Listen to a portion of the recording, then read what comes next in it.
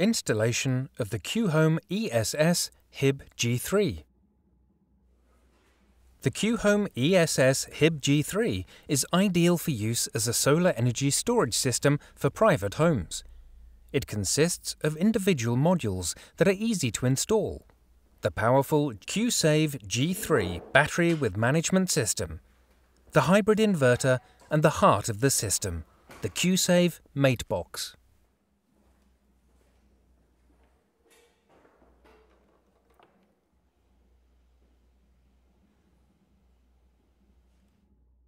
Scope of supply battery.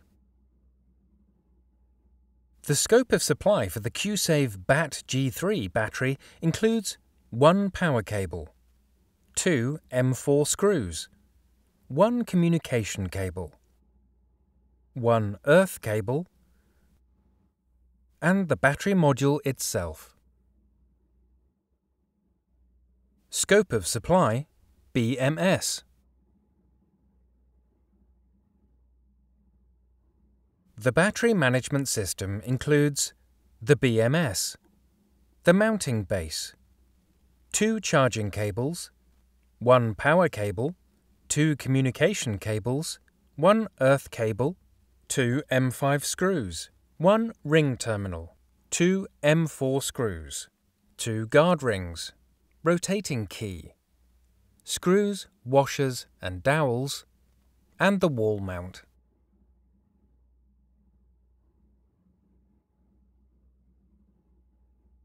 Scope of supply MATEBOX. The MATEBOX includes 3 wall mounts, 2 power cables and 1 earth cable, 4 large wire-end ferrules, 6 smaller wire-end ferrules, 4 nuts, 1 ring cable lug, 1 NPE connecting bridge, 2 screws, dowels and washers, and the MATEBOX. Scope of supply inverter.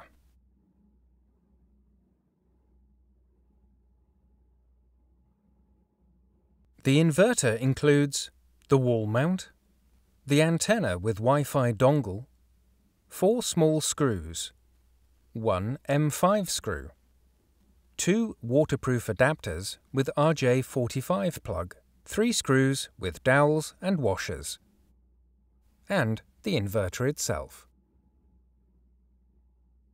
Installing the battery, BMS, and wall mount.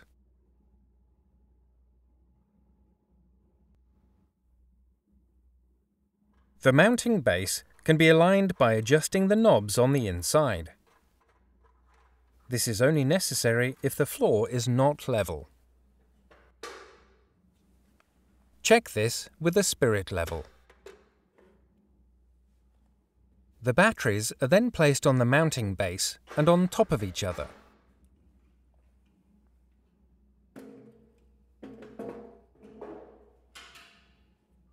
Position the wall mount and fix it to the wall. To connect the upper battery to the wall, use the openings closest to the wall. You are free to determine the distance to the wall. Now open the side cover and connect the mounting base and battery on both sides with the M4 screws.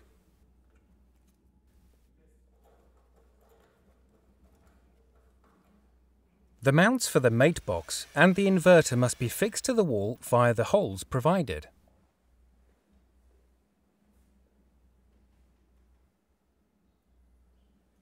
Place the BMS on the batteries and screw it in place as well.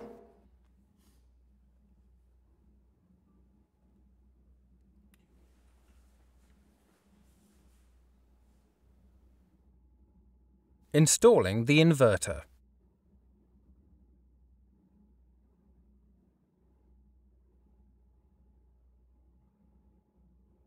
Remove the cover for the Wi-Fi dongle and plug it in. Tighten the 4 screws. You should photograph the serial number, which you will need later for registration.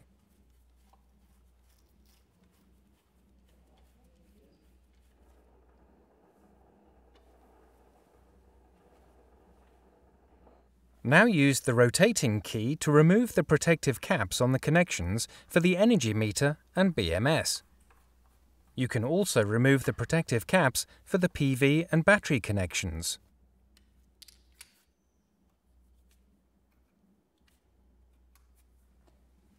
Then mount the inverter in the upper wall mount.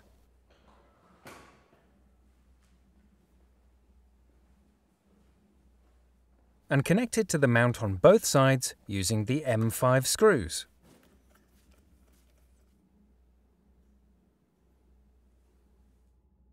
Installing the MATEBOX.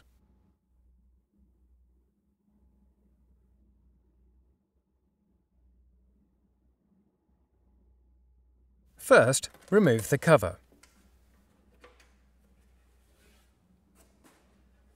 Check that all switches are off. Loosen the 2 screws and remove the insulating plate. Then mount the MATEBOX in the wall mount and screw it tight.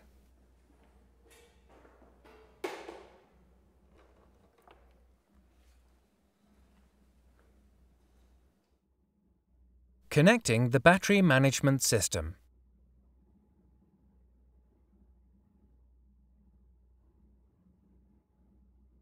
First, check the batteries are off and the fuse switches are at 0. Open the side flaps on the BMS and the batteries. Remove all protective caps.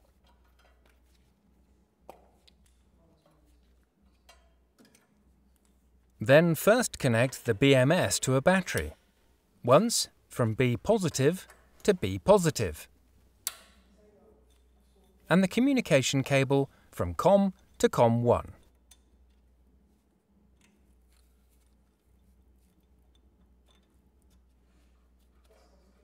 Tighten the threaded screws. Then connect both batteries to each other from B negative to B positive.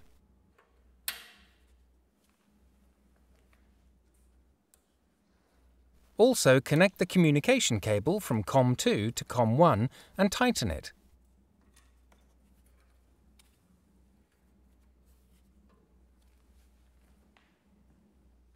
The lower battery is connected to the BMS via B negative.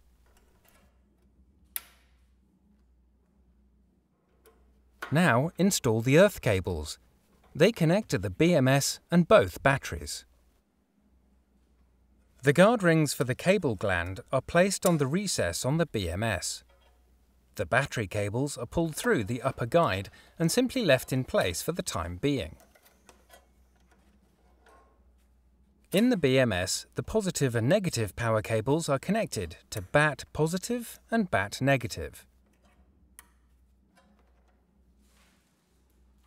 The communication and earth cables are plugged into the provided connectors and routed through the lower recess to the MATEBOX. The communication cable is also simply left in place for the time being. Screw the earth cable to the MATEBOX. You can now close all the flaps.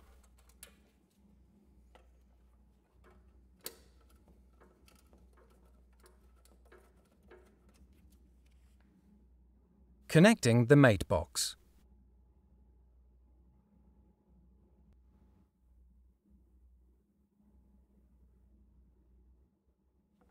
Guide the 2 battery cables through the access point and tighten the protective cap at the bottom. The cables are plugged into the connectors provided and screwed tight.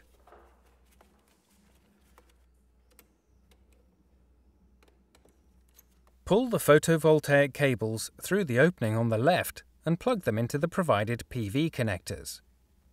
Cables 7 to 10 from the inverter are routed through the off-grid opening and also plugged in. The earth cable is screwed to the earth rail with a ring cable lug. You can also check this on the wiring diagram on the MATEBOX door. Cables 12 and 13 and 1 earth cable must be routed from the inverter through the grid opening and connected.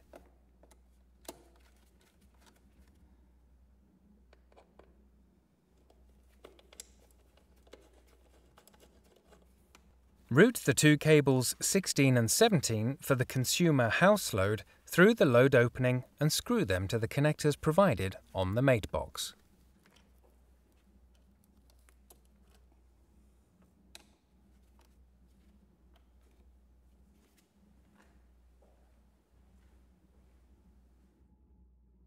Connecting the inverter.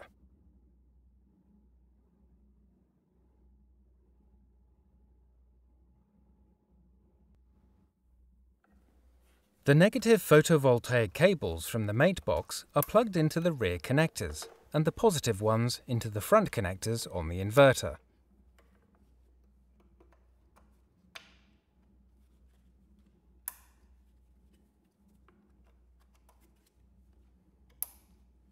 Also connect the battery cables from the MATEBOX to the respective plus and minus terminals.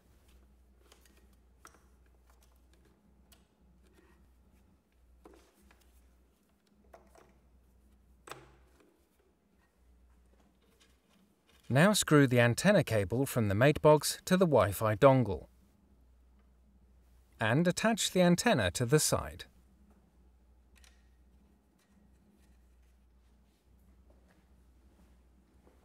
Next, connect the communication cable from the BMS to the inverter, as well as the communication cable from the MATEBOX.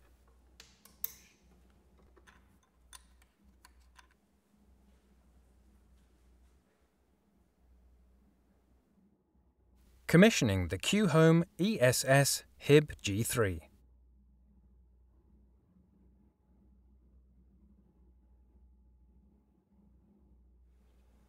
Finally, close the MATEBOX again. To do this, first attach the insulating plate and switch on all the switches.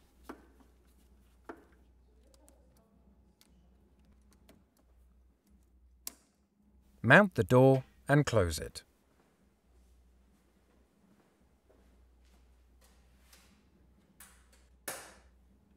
Now switch on the fuse switches, the PV DC switch at the top of the MATEBOX, and finally the battery power button.